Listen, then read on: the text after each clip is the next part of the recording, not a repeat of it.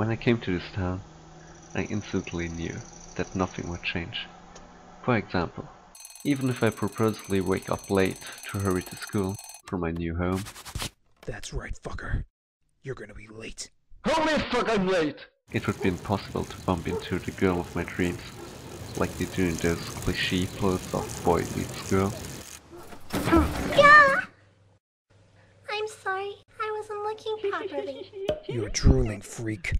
Nor would it be possible for some hidden abilities to awaken inside of me when I run into some fox picking on some nerdy boy, whose wallet probably contains cash enough to buy me the new Pikachu game.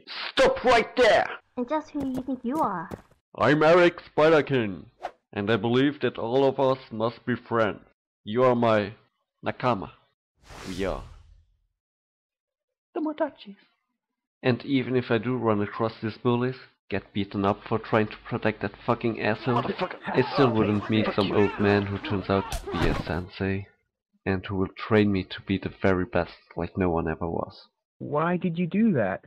It's because we are Tomodachi! Like what they sing in my favorite Pokemon team.